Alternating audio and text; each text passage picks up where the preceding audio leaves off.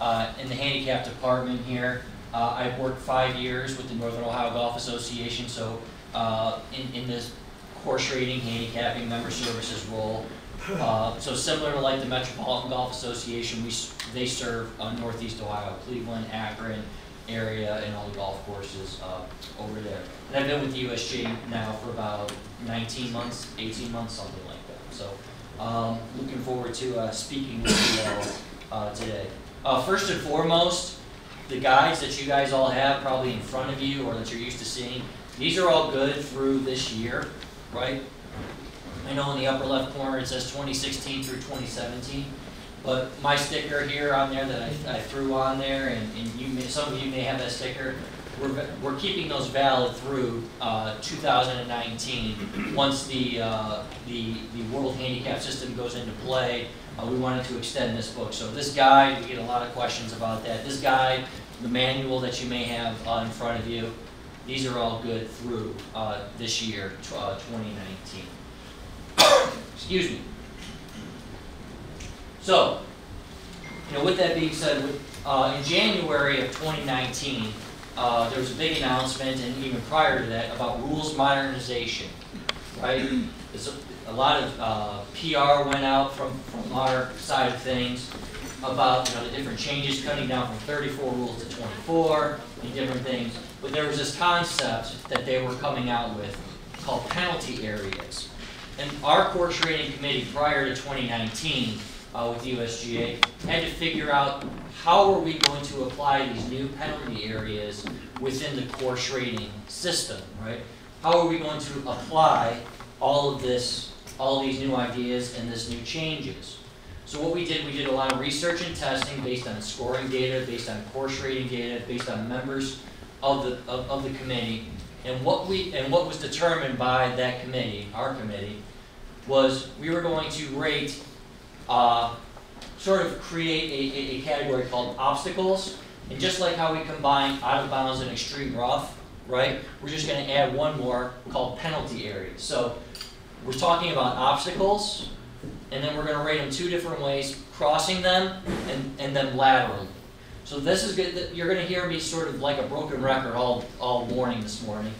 Is this idea of obstacles being rated 2 different ways, crossing and lateral. When we talk about penalty areas, we talk about out of bounds or extreme rough, right? And I'll go through some examples later on the screen here and walk through some things as to how we would rate, each of these situations based on, rules modernization and those sticker inserts that you may have in your book right now for this season.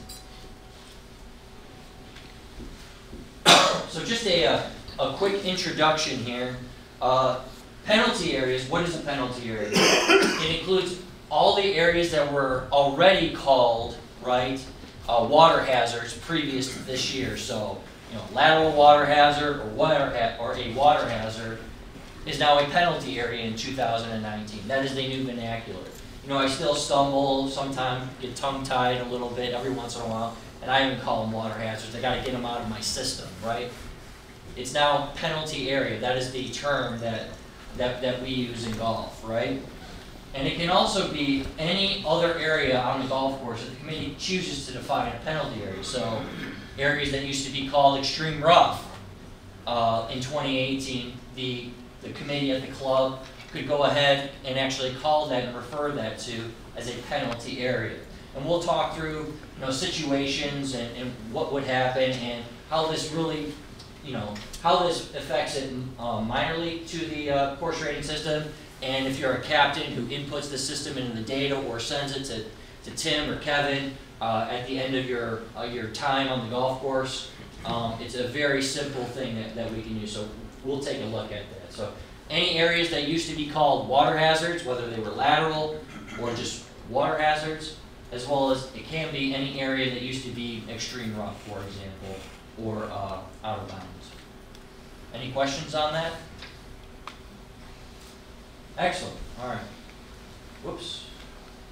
All right. So, like I said, like I mentioned earlier, the committee last year tested with different procedures as to ways to incorporate this crossing and lateral, or excuse me, in incorporating these penalty areas, right?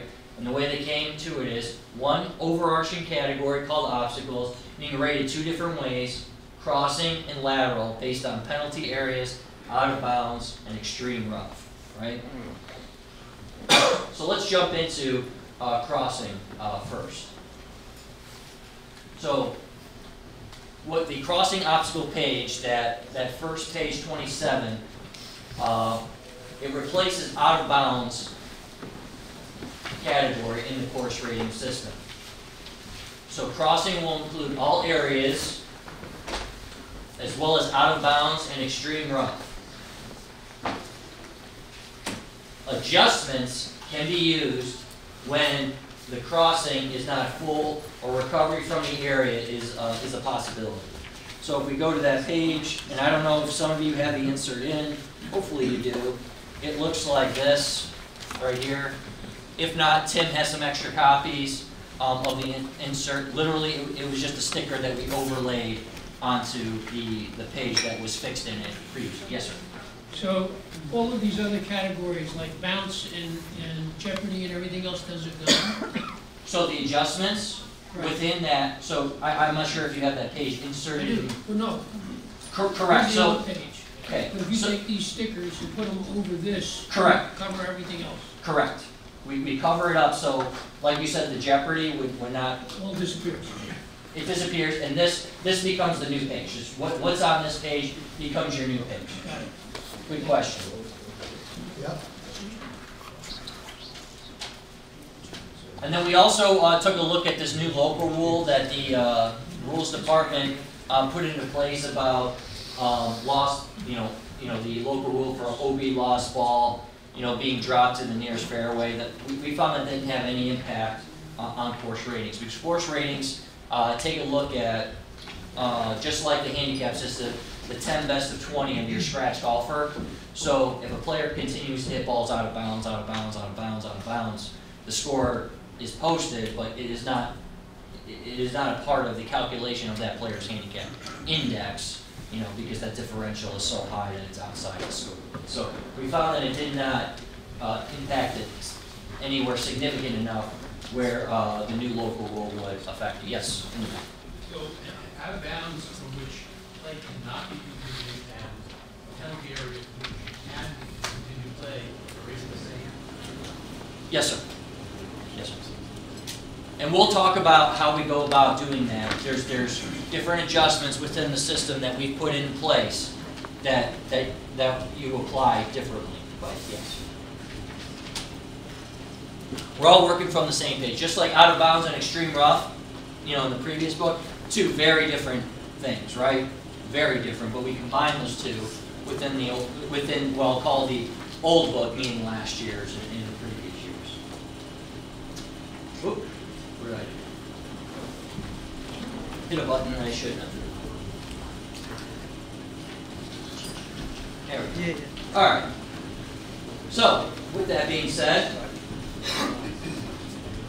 we also had to do something that the course rating system and the course rating committee hasn't done in over 40 years, and that is adjust weightings within the course rating system. Now, as you know, or as you may or may not know, rather, we've got the 10 obstacle factors, but the 10 obstacle factors aren't all treated equally. They're all weighted differently for both bogey and the scratch golfer, right? Because trees impact the bogey golfer a lot more, based on testing than the scratch golfer, and the green target affects the scoring for the scratch golfer more than the bogey golfer. So we have different weightings within the course rating system based on the par 3 holes that you play and the par 4s and 5s that you play. Excuse me.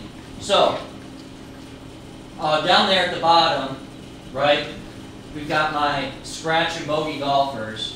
And in the old system on par 4s and 5s, we weighted out of bounds and extreme rough in the 2018 version at 10% and 9% respectively for scratch and bogey, both men and women. These numbers are both for men and women. Right? Now we're jumping up, at least on the bogey side, to 13%. The rationale behind that for the bogey player, whether it's a bogey male player or bogey female player, it's very intimidating for that player to hit over something, right? They have to hit over the trouble. They cannot avoid one way or the other to get to their ultimate destination being the green, right? They've got to play over something to get there.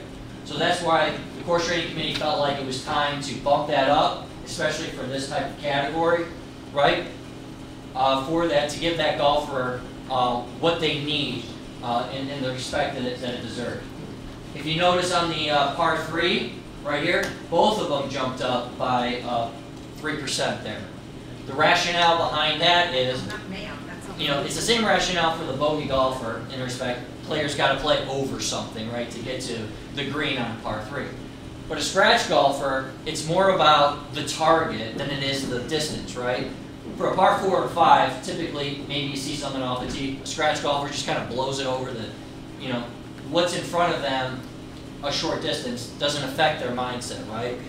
But on the par 3, I'll get to your question here in just 1 second. On a par 3, that scratch golfer is hitting to a specific target. If the whole location is tucked, right, on one side or another, that golfer may find more trouble, not necessarily, they don't have trouble flying it over, but it's the accuracy that they're playing with to get to that hole. So that's the rationale behind changing that, both not only the bogey golfer in this instance, but the scratch golfer.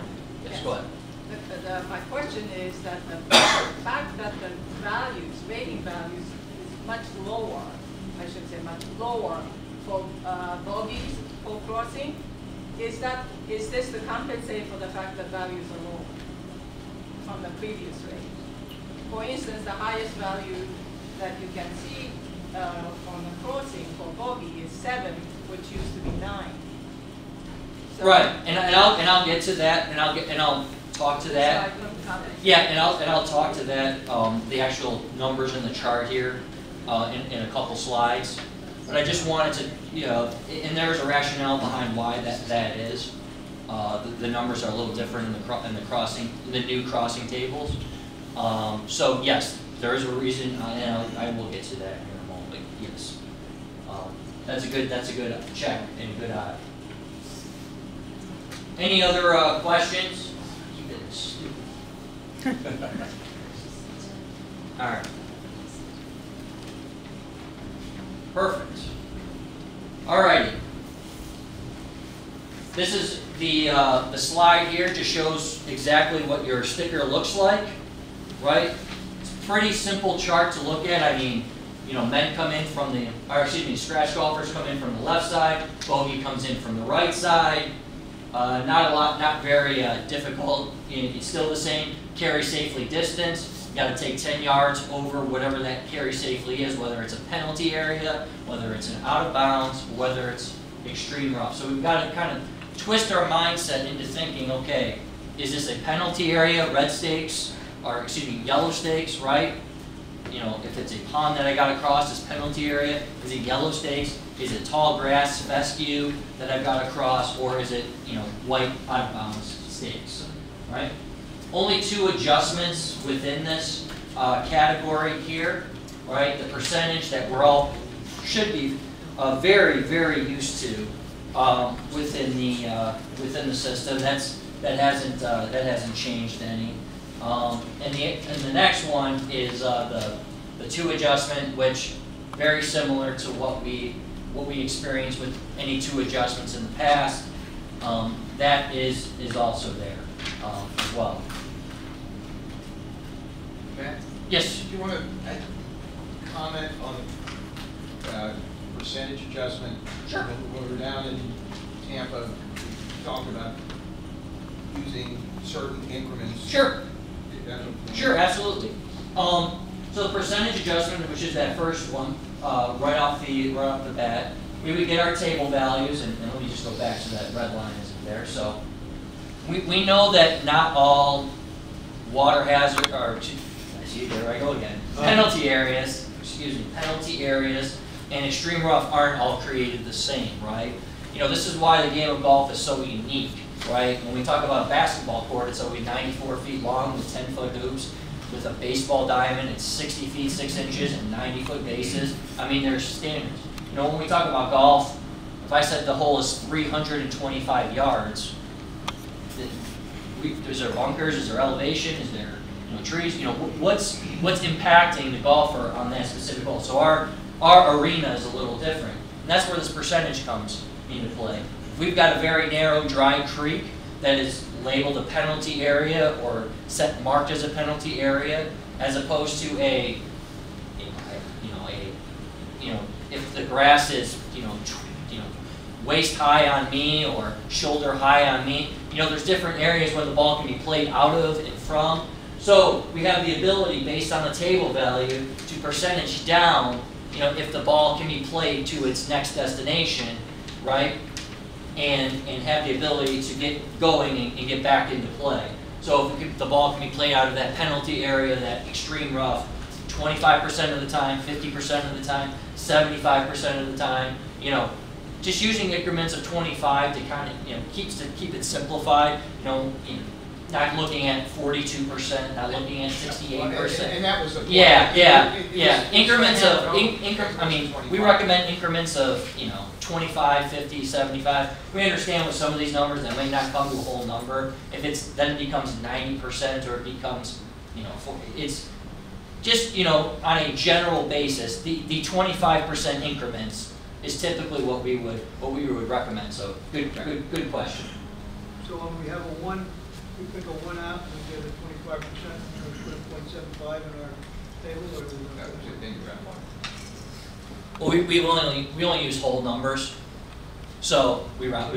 Well, that's true of any percent, any percent. Yeah, we round. I just thought maybe we do something good. No. We use whole numbers. Yes.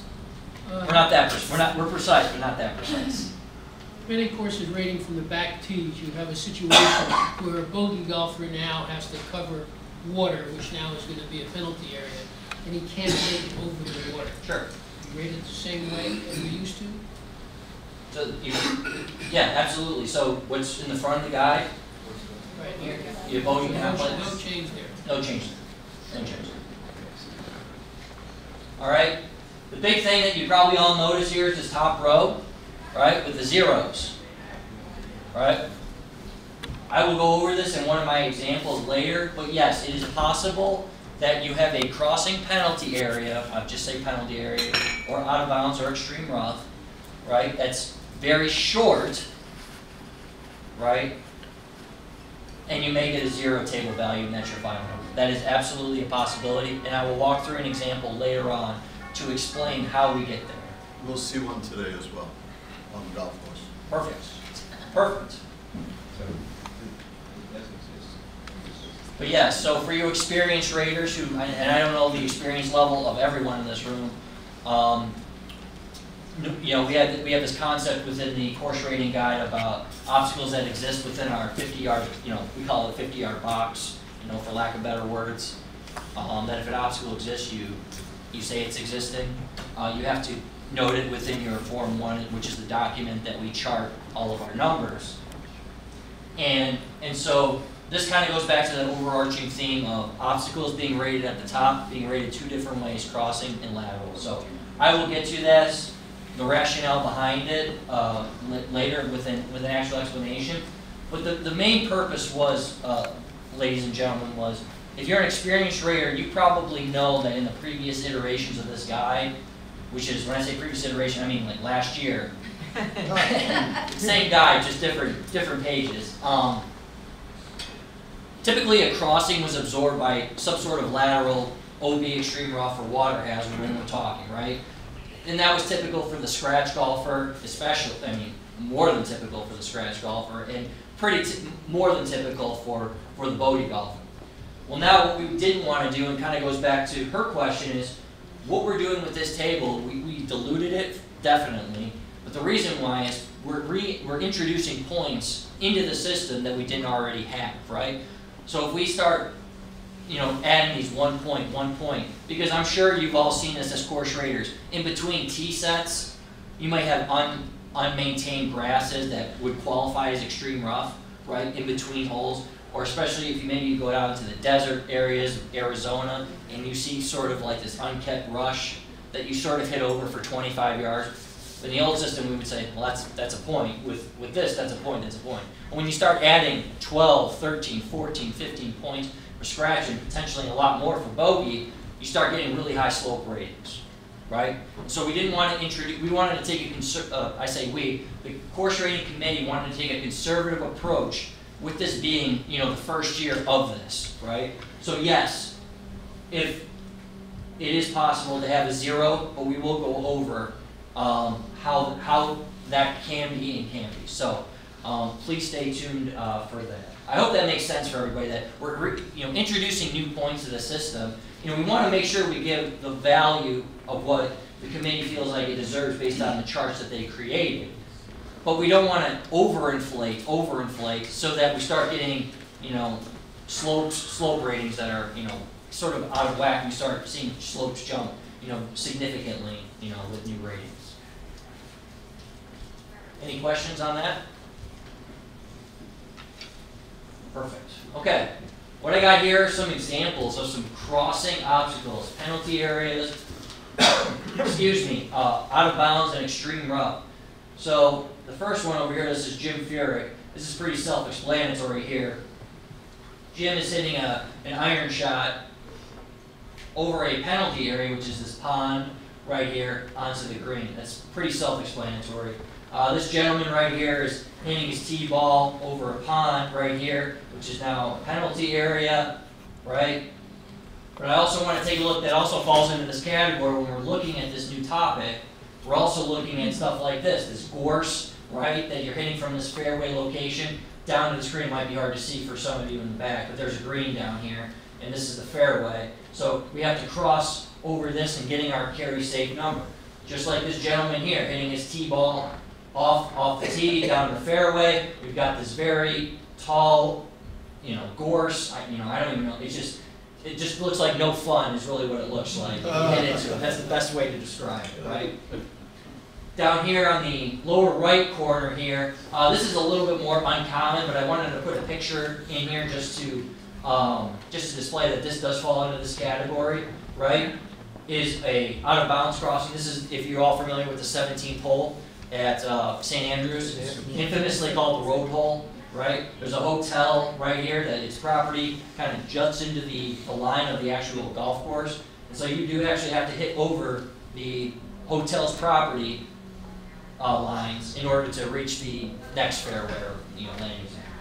And down in the lower left corner, this is I think a great example of going back to the gentleman in the back's comment about using that percentage adjustment. So right here I've got some wispy grass, but it's not like this stuff up here, right guys, or this stuff right here. It's not as full and as thick. I can go down in here if I hit my ball in there, and I can play it out probably at least 50% of the time. Maybe if I get my boots on the ground, maybe it's 75% of the time. So I get my value, once I get my safe cross number, probably percentage that down, at least 50%, when I get down there with my rating captain and talk about it. And then, the player would play on from there. So do you see the difference between what this is and what this is and what that is? I mean, you hit in here, you're dead meat.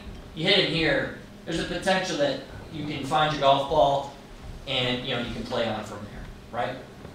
That's why I say, all grasses, all penalty areas aren't all, equal in stature.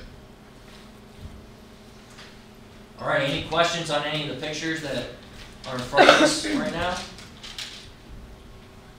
Excellent. All right. Get a drink of water here, and we'll talk about the second obstacle here. Like I said, I'm going to sound like a broken record, but that's okay. I'm now going to jump into what we call lateral obstacles. Once again, obstacles being rated two different ways, crossing and lateral, this being the second. And those obstacles defined as penalty areas, out of bounds, and extreme rough. This is just the next page in your guide now with your new labels, right? It should look like, I'm sorry, I should have it open. It should look like this. Flip it over. It should look like this here. All right. And what we're doing, what this is replacing, what this is overlaying is page 29, which is the water hazard page in the course rating system. The lateral will include all penalty areas as well as out of bounds and extreme rough, with an adjustment to cover out of bounds and extreme rough. And that goes to, I believe, the gentleman sort of in the back middle question, or maybe in the back, way in the back.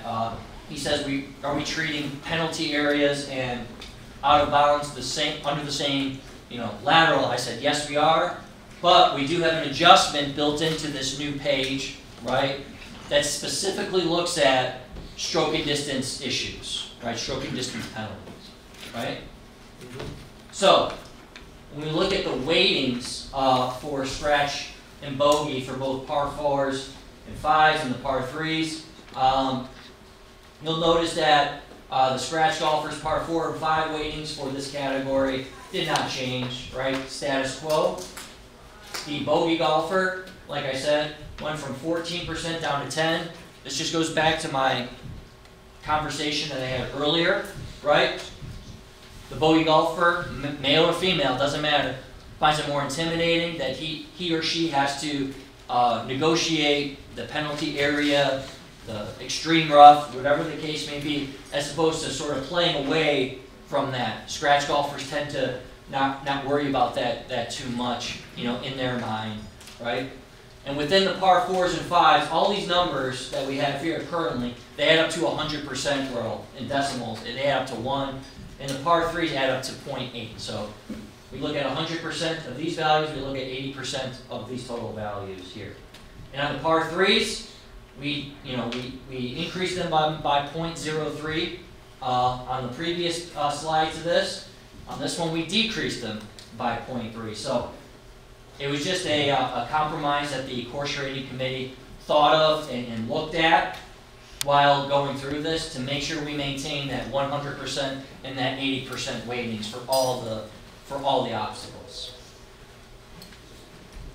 Any questions on that? Yeah. Could you give some guidance on obstacles over the green as to what type of percentage adjustment to give to that? That's a great question. Obstacles, we say obstacles over the green within the guide, in the front of the guide. They say, based on our accuracy tables that you see, don't have as much impact because balls only about 8% of golf balls actually get to behind the green. So we say use your best judgment, use the guideline based on minus reducing whatever value that you get by 1 or 2 based on the rating. Not necessarily using the percentage, but subtracting 1 or 2 in the current guide. We are looking at possibly using language that says using a percentage or using different adjustments, but right now in the current guide it says -1%. Minus 1 or 2. Yeah, correct. Because like I said, only about less than 10% of golf balls actually get behind the green, based on research and data that we've got. All right. Yeah. Oh, I'm sorry. Yeah, just from Newark, for drop areas where is that that's covered somewhere in here, or? For drop areas. So Yeah. like a local rule with a drop area? Yeah, that you hit a drive and you get to go to a drop area 150 yards closer to away from the tee. Is that? So I'd have to double check in the manual, and it's not in the guide, I know that. I have to double check the manual. I don't believe it is in the manual. Because drop areas sometimes are specific to actual tournaments that the course may set up, just to keep pace going through. But right now, there are no adjustments based on what you call a drop area. I know the manual pretty well, but I have to get my microscope out. Of course, that play has a long carry, and sure. And just to keep people from hitting shots over and over again. Right. So, and as you know, there's, we keep a set of standards within the baselines. If you're, I'm not sure your experience level with rating. 0. I gotcha. So and that's a great question. So within the course rating guide, there are certain baselines and guidelines that we use for drive distances for the scratch and bogey golfer for both men and women. And so we apply those standards while we're rating the golf course. We certainly understand that not all golfers are built differently, and we understand that golfers, short game may be their forte, or their long game might be the forte, you know. But we have a set of standards that we use as a baseline to figure out what the course rating should be. So, yes, in the back. Oh, what happens when you have a penalty area, let's say to the left, 25 yards from the center? Yeah. To the right, you have OB 30. Mm-hmm. Now, 25 obviously closer, that's what we normally use, but the OB, you have an extra penalty. Do you use the K there, or? So I'm actually, I'm going to actually jump into this next slide. I'm going to certainly talk through that question specifically, because that is going to be certainly a common one, right? But I'll certainly get to that. I'll get to your answer, but I'll put it on pause for about a minute, okay? Perfect. All right. Here's that table and page that I showed you, and first question I always get is, yes, this is what the page looks like for this year in 2019. It's only going to look like this for 2019. I understand. We had to certainly condense a lot of items down into a small area. So yes, men and women will share a table for this year, and I want to stress the remainder of this year, so 6 more months or whatever the case may be. So when we are rating, especially on the lateral, just make sure if we're rating for men, we're looking at the black text, you know, on either side, and for women, we're looking at the red text on either side. Like I said, we're going to lay out this page a lot differently in the next version of the book next year when we print new manuals and new guides. But for this year alone, yes, this is how the page is laid out. So it was an unfortunate compromise that we had to make it like this, just on the space available. So, I want to talk specifically, right, about what this gentleman was talking about earlier, right? And this is that new adjustment. So if you look under the adjustments, it's the second one there, which is new for 2019. It is the K adjustment, right? And so what it says is, if an area is not treated as a lateral penalty area and a stroking distance penalty applies, local or not, such as OB, and where the ball is likely to be lost in ER, right? So what does that mean? So going back to that gentleman's question in the back there, in the back corner, right? He said he had out of bounds on the right-hand side off the tee. You had a penalty area on the left side off the full tee shot. You know, what do?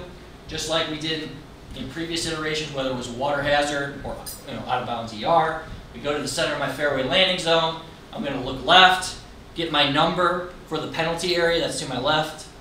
Let's just say it's 25. I'm just throwing numbers out there. 25, right?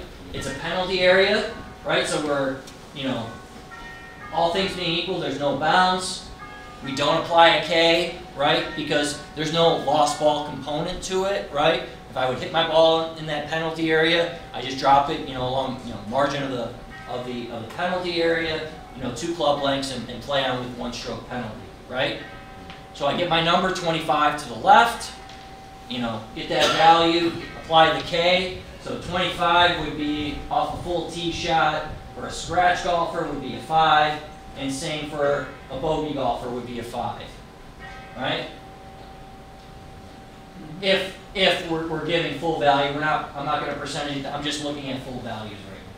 Then I look at the K adjustment on the right side, right? Because I got that out of bounds of that, just like that gentleman had said, right?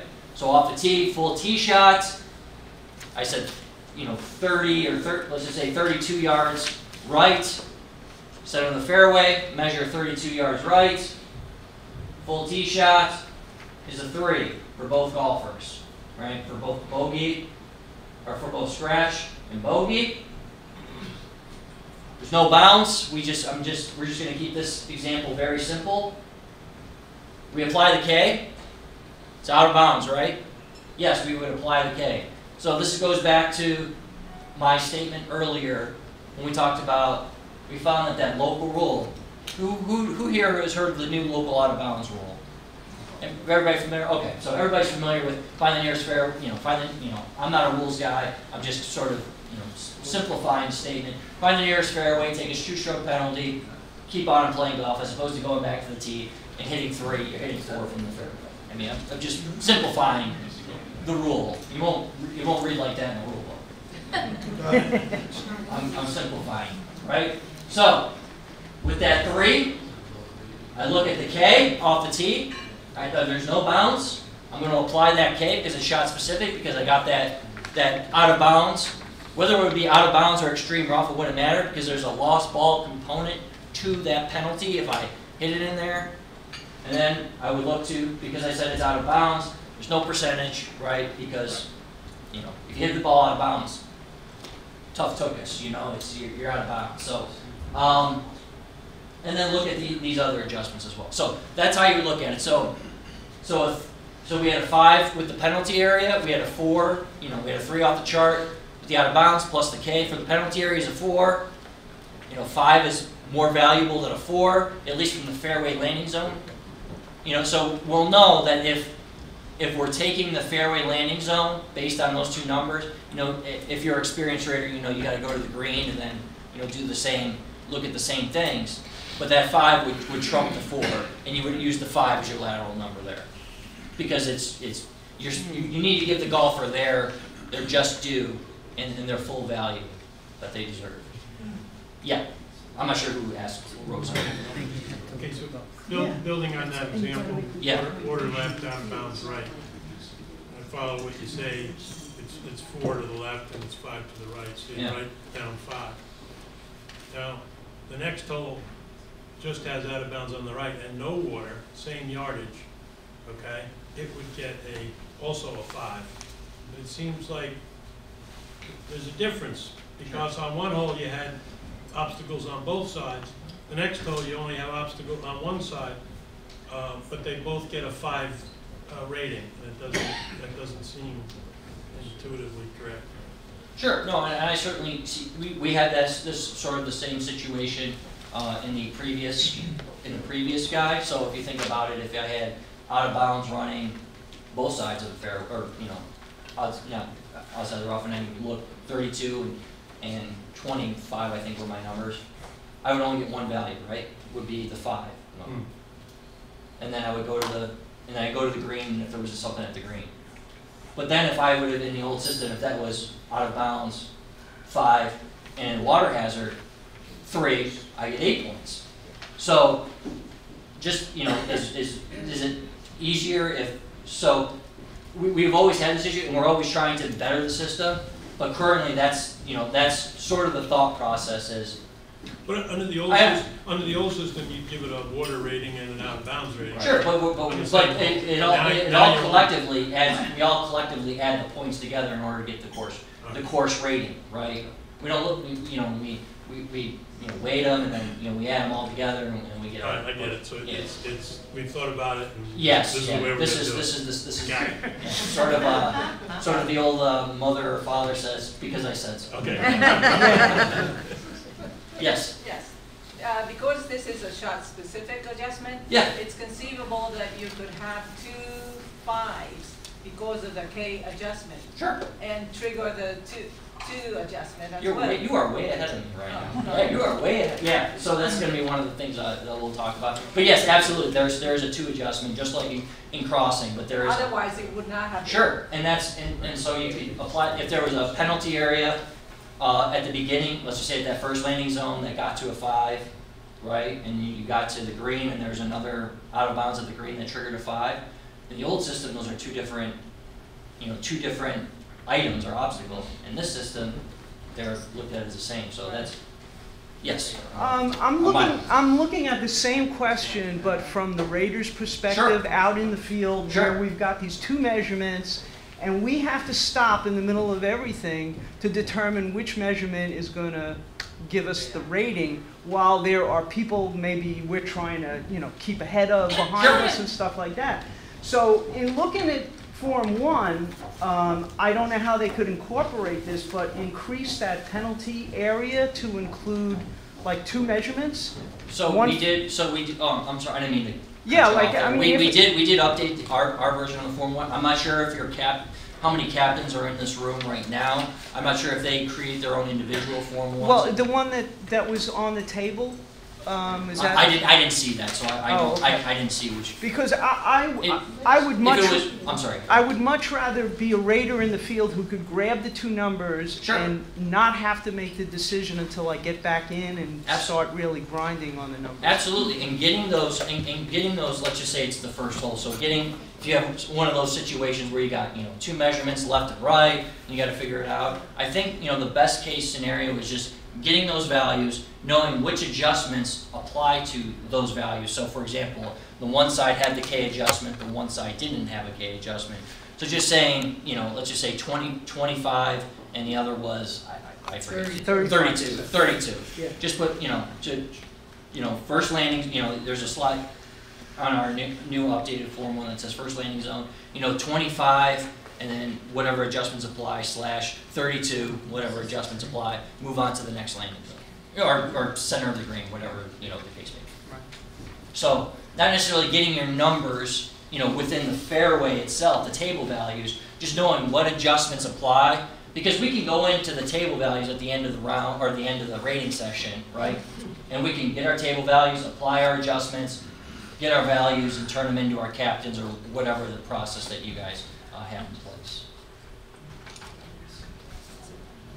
I know these are, and guys, I with these new penalty areas and out of bounds, I rated at my last job in the Northern Ohio Golf Association, and certainly this is certainly a change, and I'm going to show some examples here later as how to sort of walk through the process and how to do this. So we're going to stub our toe a little bit here and there. We're going to get tongue-tied. Our brains are going to get twisted into a little bit of a pretzel every once in a while. But just know, just sort of as you work through these things, as we get out on the golf course, as we see these things,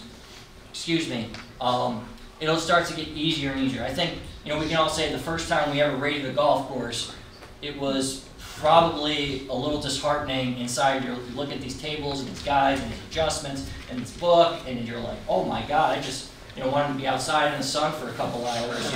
I'm retired. So, it's a new concept, and believe me, we struggle. You heard me up here saying water hazard unintentionally when I meant to say penalty area. It's going to happen, and just understand that you can always rely on the Metropolitan Golf Association, or give us an email, or at the USGA. We'll certainly happily walk you through the thought process on a landing zone by landing zone or center of the green area. So. All right, good questions. We've done a couple of ratings already with this system, and Yes. rest assured, I think it's easier now than it was before. Can I get a testimony? Put it on our website. She's my favorite so far. She's definitely my favorite. So let's go through a couple more adjustments here. Let's talk about this this S adjustment, right? Very similar to what we had in previous years, especially with the water hazard, right? You still got to have a 5 green target in order to qualify, and any value for the bogey golfer, right? But we have to also look at, surrounding the screen could be penalty areas, out of bounds, extreme rough, right? So that those three items within this lateral category can sort of be blended together in order to make this surround. So yes, extreme rough could lead into a penalty area, and that can make up the surround around the green, right? As long as it meets these qualifications. Well, really only scratch as the 5 qualification of after the table value plus adjustments. So, and then here you'll notice that this chart right here, if you remember the old chart, the old surround chart in water hazard, it looks a lot smaller. We reduced the size of it as well. We have no +3s adjustments within this table. We still do have the +2 there with that dagger for R&R, which if you're an experienced rater, you know what that means. You add an extra point within your R&R number. I'm not going to get into too much details because certainly your rating captains will understand that idea. But that +2 dagger for you experienced raters, that would still apply, going back to R&R and adding that one. Yeah. On the surround, some of it's water, some of it's OB. Yeah. So how do you handle it? So we've got to sort of wrap our brain around thinking it's all one. So when you say it's out of bounds, right? Are we, we would take that portion, we would get our number, let's just say to the right, right? And that number for that out of bounds is, from the center of the green is, whatever that number is, 28 or whatever that number is. We would apply that K. We would apply that K, and then we would figure out from there, we would look at the surround independently and say, all right, where does the out of bounds, sort of bleed into that penalty area? And then there's another caveat, which you see underneath this note here, that says if a percentage adjustment has been used, the green surround should not be included of any area that's rated at less than 50%. So what that's saying is, if within that penalty area that this gentleman asked about, right, if it's a dry lake most of the year, right, where the water levels are very low and a player, if their ball ends up into it, can go down into the dry creek or dry pond, hit out and play, whatever the case may be, then we wouldn't include that, because they can play out of it 3/4 of the time that they're including. So you've got to almost paint an imaginary line if you're using that percentage adjustment and saying, okay, from here to here, my player can play that ball out of here, out of this penalty area, 3 out of 4 times. And I'm using simple percentages. So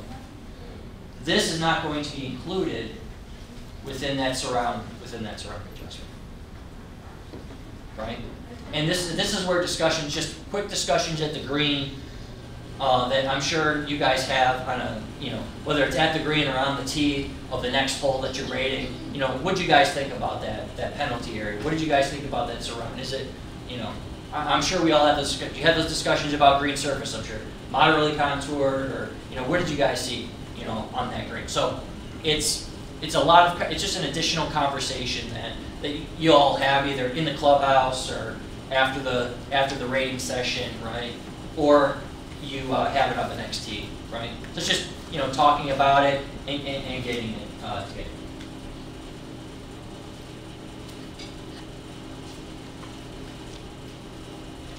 All right. Any other questions? All right. I've got some here lateral examples, right? And these 2 pictures here on your right here, they're pretty self-explanatory. I got red stakes. That's is defined as a penalty area. That's laterally there's the fairway. The fairway's over here for this gentleman here. Here we've got out of bounds stakes right here where these gentlemen are hitting their tee shots over here. So just an example of what falls under this category.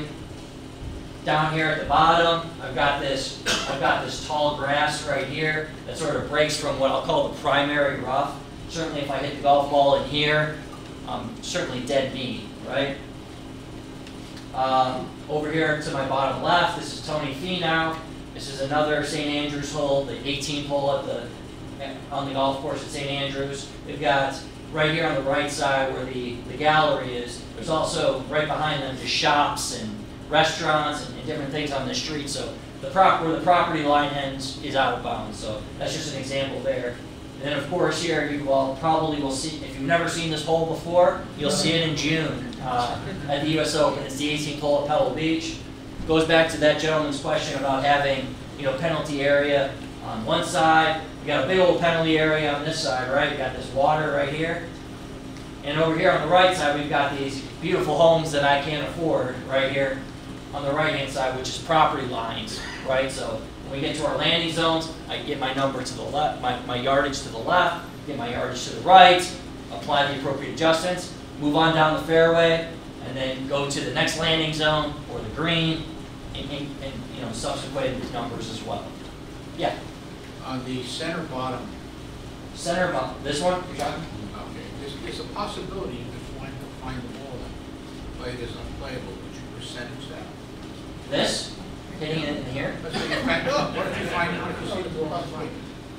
Well, okay. I'm sure there's a percentage chance that you would find your ball. I mean, I would never say any absolutes, but I would say 99 out of 100 times, if my golf ball is hit in here, one, I'm probably not finding it, but two, I'm not going to look for it. So I would say this. I mean, I know there's a possibility of finding. We understand there's a possibility of finding it, but what is the likelihood that this ball is going to be found? And that's why we talk about in increments of 25, 50, 75%, 75%, right?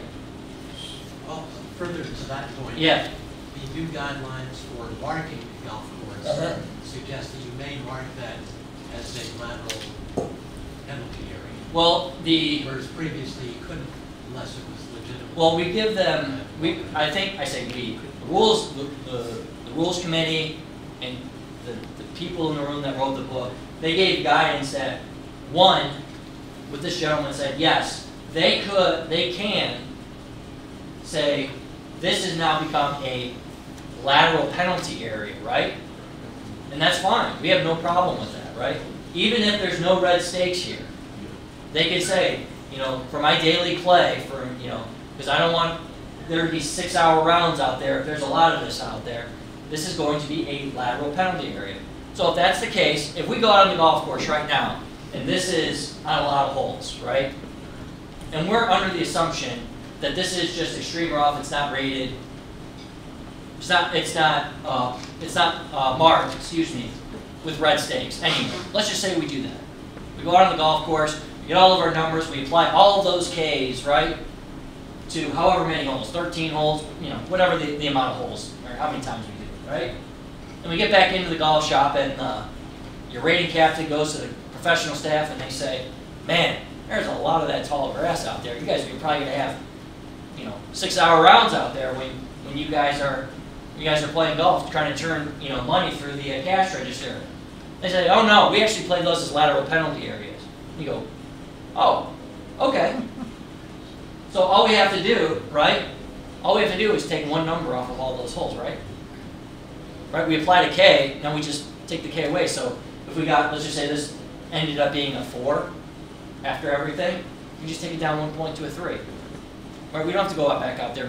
Even if that conversation happens a month later, you know, the golf professional calls us, you know, Kevin Klein or Tim at the Metropolitan Golf Association and saying, "Jiminy Christmas, 6-hour rounds, it's killing my profits. We gotta keep play moving." Say, okay, so the golf course could say that where the primary rough breaks to this, you know, extreme rough. I think this is the definition of, you know, if I had an example, I can't find a better example of extreme rough right there, right? They can say where the primary rough breaks to that extreme rough, that is the margin of that is the margin, excuse me, of the penalty area. Caught myself on that. That is the margin of the penalty area. So they would, you know, take the line where the ball last crossed, get their 2 club lengths, continue to play golf, right? In the back.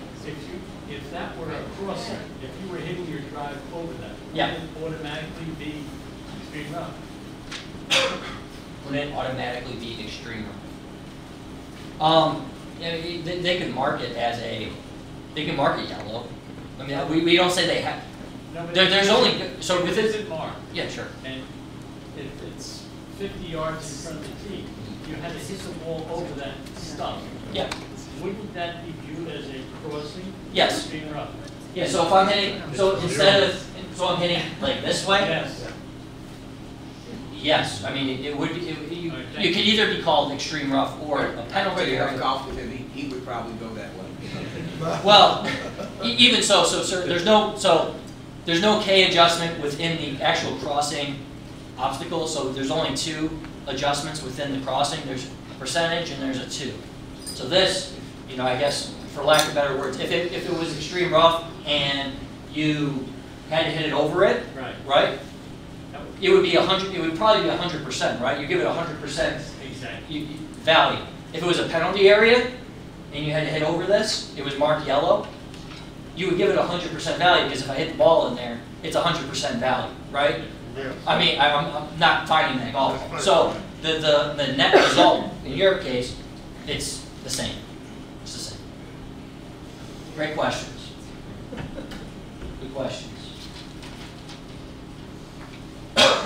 Excuse me. All right. I wanted to talk, and I believe it was her comment about the two adjustment, right? So in the past, the two adjustment was used when two or more shots, whether in the 2018 version of the guide, out of bounds, extreme rough, water hazard, and each rating had to be 5 or greater, table value plus adjustments on the two separate shots. You'd add those 5s together if they were or 5 or more together. If they were 11 or less, you'd add +1 to that higher value, or if they totaled 12 or more, you added 2 to that higher value. So, sort of similar within the new world, I'll call it. Moving forward, if an obstacle, like I said, an obstacle, penalty area, out of bounds, the extreme rough must be crossed on 2 or more shots. Each of those shots have to be a 5 or greater table value plus adjustments, whether you're a scratch golfer, whether you're a bogey golfer. Excuse me. The adjustment is made to the higher of those two independent shots, right? So we're going to add all the 5s together that we have to cross. If they total 11 or less, we add 1 to that higher value. If they total 12 or more, we add 2 to that crossing. Same thing with the lateral obstacle. Just going to sound like a broken record here, just with lateral obstacles. Those lateral obstacles, or when we talk about lateral obstacles, talking about penalty areas, out of bounds, and extreme rough. They come into play laterally on 2 or more shots. Each shot must have a 5 or greater value, table value plus adjustments. The adjustment is made to the higher of the 2 separate shot evaluations. You add all the 5s or greater, and if they total 11 or less, get 1 point. If they total 12 or more, 2 points. Right? I'll have an example here later, here in a couple slides about this specific 2 adjustment here. The 9th hole here, beautiful 9th hole at Pebble Beach. I've got my team ground right here, my tee set right here. So if we can all turn to that lateral page in our guides, right? That new sticker that has the men's and women's chart together, right? All right, let's do an example here real quick as to see if we can't get the correct value, final value, right? So I've got a whole length of 465 yards for men and 390 yards for women. And I just want to say we're only looking at the scratch golfer in this example, just so we can, we're going to keep this simple. Right? 465 men, 390 for women. Scratch golfer. At my first landing zone, 25 yards laterally right of the center of the fairway landing zone, I've got no recovery of a penalty area. So full tee shot, laterally right, center of the fairway. At the green, from the center of the green, laterally right, I've got a penalty area with no recovery, 18 yards laterally right. Right?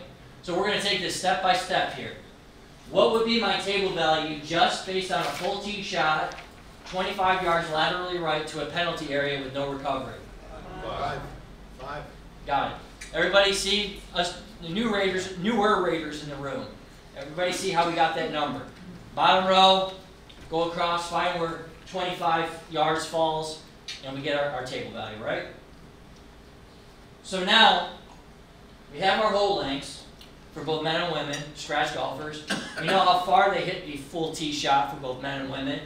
We should be able to figure out, based on the hole length, what is our distance into the hole and getting our table value. So, for men, 250 less from 465. Women, 210 from 390, right?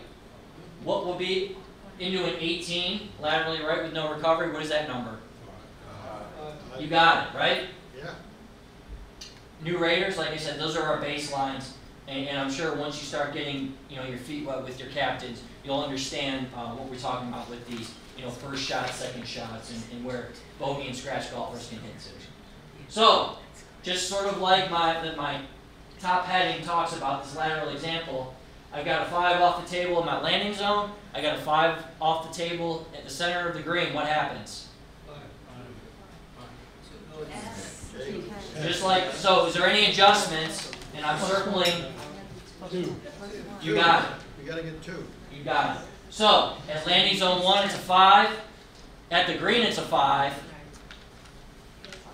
5 plus 5, I can even do that math, that's 10.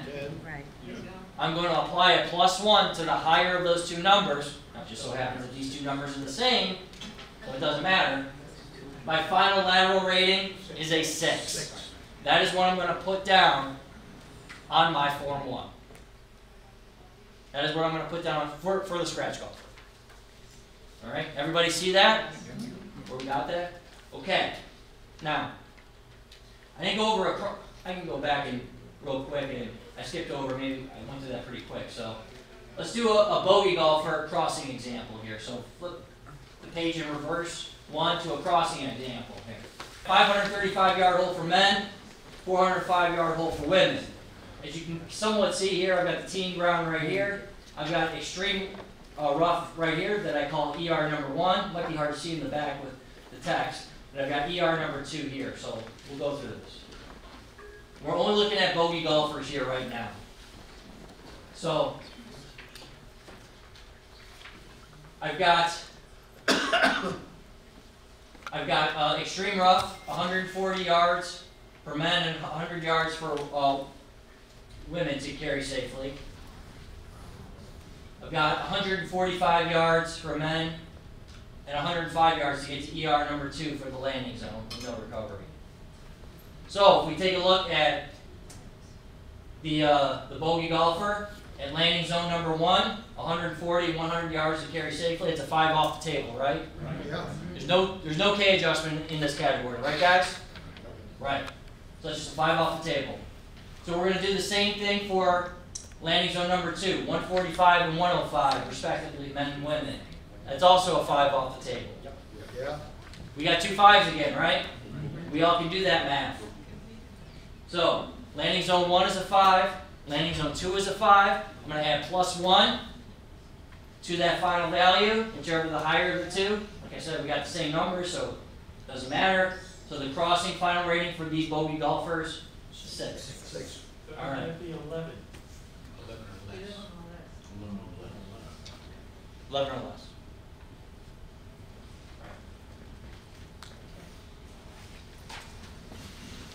All right. Now, if your brain isn't already into a pretzel, I'm going to do my best here. All right. Like I said earlier, we look at these obstacles as sort of the overarching category is obstacle, right? You can rate it 2 different ways, crossing and laterally. So let's take a look at an example here. I've got my teeing ground right here. I've got a penalty area off the tee shot, right? Right here, this pond or whatever this is. It's a penalty area. On the left-hand side here, at the fairway landing zone, I've got out of bounds here on the left-hand side. So let's just walk through this example right now. My hole length is a 380 yards or 320 for women. We're going to take a look, everyone, at the scratch golfer only, just to, so otherwise the page would be very cluttered. All right? The crossing penalty area is 45 yards to carry safely for the golfer's scratch. Laterally out of bounds is 37 yards laterally left from the center of the fairway. So once I get to the full tee shot, I look left, it's 37 yards, right? And there's no out of bounds at the green, so everything is sort of in this box right here of what we're talking about. So, my crossing value is what off the table? For any adjustments? 0. You got it. What is my lateral value just off the table? 3. You got it. 3. Any adjustments to that? No. You sure? I've got out of bounds. I knew you were my favorite. I said that earlier. We've got to apply that K adjustment. Why do we have to apply that K adjustment, everyone? It's out of bounds or extreme rough. If we read the category, there's a stroke and distance penalty to it, whether it's the local rule or whether it's the I'll say traditional that we're used to. Go back to the tee and do it again, right? So we got to add that K. So my final crossing value is a 0. My final lateral value is a 4. And yet I have here down in the bottom, exists on the whole crossing obstacle. We are acknowledging the existence of the obstacle, right, through the lens of lateral, right? Because we are now in the book, for those new raters, we talk about this, the existence of obstacles, right, at the beginning of the book. We are acknowledging the existence of the overall category obstacle through the lens of the lateral because we have a lateral number, right? Does everybody see how we get that? That we can have a 0 here and a 4 for lateral. Because we've acknowledged the existence of said obstacle, the penalty area, the out of bounds, the extreme rough through the lens of lateral. Now let's, I'm sorry. No. I'm sure who, But I'm not sure who hit their buzzer first. okay, if in fact there were no out of bounds. So I've got an example through the magic of technology. I've got an example, okay?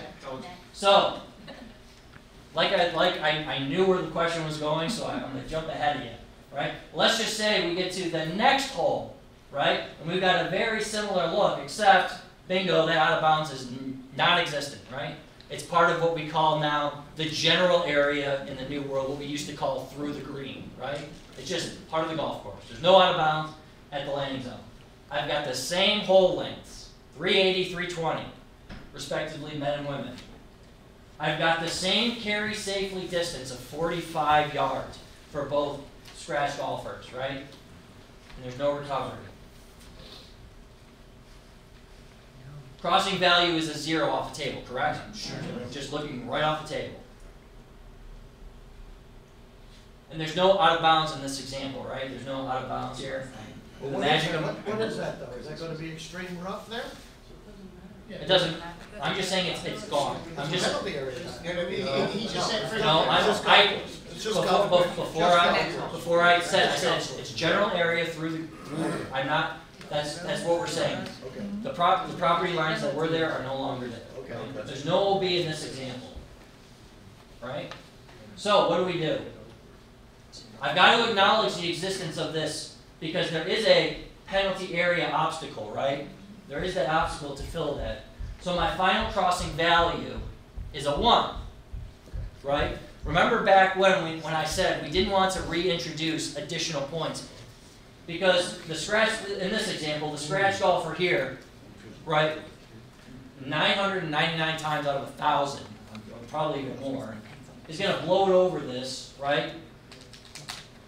When there's, certainly there's the out of bounds that they're negotiating here on the left-hand side is certainly their bigger trigger point, which would be more difficult. So that's why on this left example here, I was able to get this a 0 and this a 4. But I've got to at least acknowledge the existence of this penalty area crossing because it does exist on the hole. I can see it. It's within my 50-yard box that we talk about in course rating. For you new course raters, we talk about a 50-yard box starting at the tee, ending at the center of the green, and going out 50 yards left and right of the center of the trail. So, but the key here is that that's not noted in so for the raters in this room, the key takeaway here is if it's 0, 0, it becomes, and it does exist. And to your point, it's not noted in any section of the guide. Like I should say, it's only noted at the beginning of the guide, just because if we kept noting it within trees, within whatever the case may be, it would just become redundant. Right. It's at the beginning of the book, and just for simplicity's sake, we're not redundantly saying. Right, but this is a case where there is actually a 0, which is Becomes a 1. Becomes a 1 on a table. Right. And the lateral is a 0. Yeah, because there is nothing. There's nothing. The value 0, 1, Right. 0. Whatever these are, trees or whatever that is. Yeah. Okay, so in that example, Which example? the second one we're talking about, let's just say instead of no OB, no stakes, Here it goes. You have high fescue. That's right. I'm sorry, I didn't hear you. Hey guys, she's trying to ask a question. So in that second example, there's no out-of-bounds stakes, but there's high fescue. Sure. That's penalty area. So we revert back to the first example that you said, correct? Correct. Well, that high fescue would be, whatever that, I'm not sure what the golf course, if that course is gonna call that penalty area, they're gonna mark it with red. They may not call it anything, but you. Well, then that would be extreme rough. If they're not gonna call it anything, then that would be, it would qualify, if we're talking like waist high fescue, exactly. that qualifies based on the definitions within our guide, that would fall within the category of extreme Which rough. was your first example. Exactly. Okay. Exactly. Same situation. Trees. Yeah, You got a dead line of trees all the way down that fairway. yeah, And what typically would be, I would call it, intermittent high grass, fescue, wispy kind of stuff where you can recover from. yeah. It's not marked out of bounds. We treated that as OB, extreme rough. Well, it's extreme, so yeah, extreme rough. Again, go back to the first example. You go back to the first example, you would apply that K, and then the order of the adjustments are specific so that you would apply that K, and then we would look at percentaging down based on if there's a bounce after the K, and then we would percentage that down based on the wispiness as you eat. So you'd have the K, you could have the K and the B. Absolutely. In that situation. Absolutely. Yep. You always apply the K on ER and out of bounds. Always, always, always. Always. The percentage is there was mindfulness and thoughtfulness to become immediately after that because you apply it always. But then we gave the raters the essence to say, all right, now that we've applied both those, the B and the K, now we can percentage it down to where it needs to be. I got a couple more. I know we want to get on the golf course here, guys. We'll take a couple more questions, then we'll get out there. On ER and out of bounds when you're using the K, don't you have to know ahead of time what the course, if it marks it as a penalty area or not? Because if it's a penalty area, that's one way of rating it. If it's not, it's a lost ball and it's still in distance. So when we rate, we have to know that ahead of time. Sure. When we go out. So I would say this: if you don't know ahead of time, right? Fake it. No. I wouldn't say fake it. No. If it's not, I'm just going with the example. If there's not red or yellow sticks, right? It's just we're just talking tall grass, right? In your mind, it's extreme rough. Rated as extreme rough through all 12, 13, however many holes there is extreme rough. And then you go back in the golf shop and they say, you know what? It's actually we're playing that where the primary rough breaks to the fescue or tall grass. We're actually calling that the margin of the penalty area. So we take out as our eraser, erase that K on all those holes, and we're just eliminating the point on each one. So going within that mindset of, if that rating captain doesn't tell you it, just go within that mindset. If I see tall grass like fescue, rate it as extreme rough, and then subsequently afterwards, they can just take a point off. So I don't want to get fixated on, you're going to be standing in the middle of the fairway, I don't want anybody pulling their hair out, deliberating. Is this extreme rough or is this a penalty area? If there's any doubt, just call it extreme rough, apply the K, kind of move on to the next landing zone. And then when you get into the golf shop, you can have that conversation, and that's why pencils have erasers on it. If we need to erase something, we erase it. I'll take two more questions, and then we got to make sure we get out of the golf course because we're tight for time. Yes. Do you use the K adjustment if the ER rating is 0? Okay. Do you use the K adjustment to get it to 1? If the ER, I don't know. I mean, I have to check it. So the lateral, it would only be laterally. No, it's a crossing. There's no K in the crossing. You don't see the adjustment. You don't see a K in the crossing. So there is no K for crossing. Exactly. Got it. Yep. Yes. One more. The last question, guys. I'm sorry. We got to get out. I promise my last question. Yes. In 25 words or less. Okay. I know it's not in the book, but what is the reason for adding the 1 to that double zero before it crosses? Why did we come up with 1 when it was 50-yard shot? Because within the guide we have this concept called obstacles existing. We're stating that the obstacle is the top category, and we're rating it two different ways: crossing and lateral. In that second example, I had no lateral penalty area, out of bounds, extreme rough. I only had that 45-yard penalty area crossing. I got to acknowledge the existence, that it's there, I give it a point. Gotcha. So, thank you. I don't know if that was 25 words, but, oh, sorry. All right, why don't we do this? I'm going to sort of shut down my computer here real quick. Guys, I don't know if you need to put your tennis shoes on or golf spikes on or whatever the case may be. Where do we want to meet, Tim? We're going to go to the 10th hole, which is a little par 3. It's just outside the clubhouse to the right.